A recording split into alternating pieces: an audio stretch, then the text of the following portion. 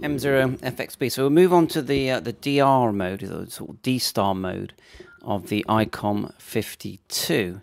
So the most important thing I'd say at first is get your call sign in there. So to do that, what you would do is push menu here, select my station here, then my call sign.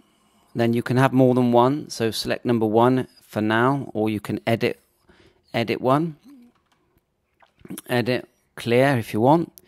So enter your call sign. So you enter your call sign, then push enter. See how to enter characters on the right page. So we haven't seen that, but I'm guessing you can just enter with the middle button, turn the channel knob to select the different characters. Like so, because I'm literally just reading this as we go. So set your call sign and select enter, and then once your call sign's in there, here it is here. Right, how to enter characters.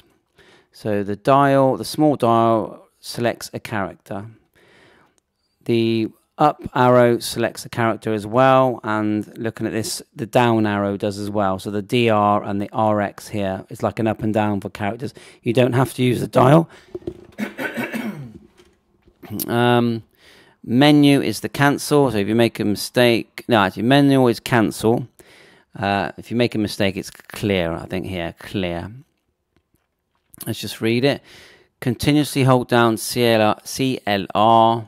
So here, clears character. Push quick display to display the entry mode select window. In the entry mode select window, rotate the dial to select an entry mode, then push enter. There you go. And enter is the middle button, the sort of blue color in the middle. You cannot change the entry mode in the My Call Sign edit screen.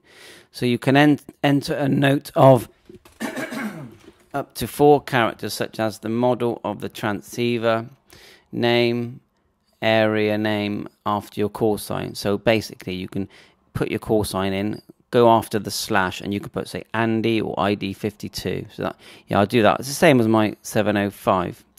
So that's it, really. So the main thing is get your call sign in there. This registering your call sign with the gateway repeater. Now, I've had lots of problems with that, but you can give it a go. dstar gateway system. I found for all the functions I need to do, I didn't have to do that. I can just use my hotspot, and it just works. And even if you use things like doozy or terminal mode and things like that, I can still manage to get things to work without having to do this. But yeah, you know, you can look into it if you like. So just go a bit further, the gateway stuff. And then just a simplex call, push D-pad to select from. So yeah, it's the same as it's your typical DR mode. You've got the from section at the bottom, the CQ section on the 2, and this is again, you on the from section, when you push downwards, so the DR, hold it down, you're going to be selecting either your hotspot or a repeater. And on the top section, if you're using your hotspot at home, you want it to say use reflector, if you're going to go on, say, reflector 1. So if you're familiar with DR mode, and then yeah, you just speak. In DR mode, it will automatically be in DV, and you can select location, and you can select DPRS in this mode as well. So dstar operation, yeah. If you want a simplex call, you can literally just come out of DR mode by holding down the DR button here. See the DR? Hold that down, and you'll go back into normal mode, which is like VFO mode. Then you can put in the frequency, and then select mode here to make sure you're in DV.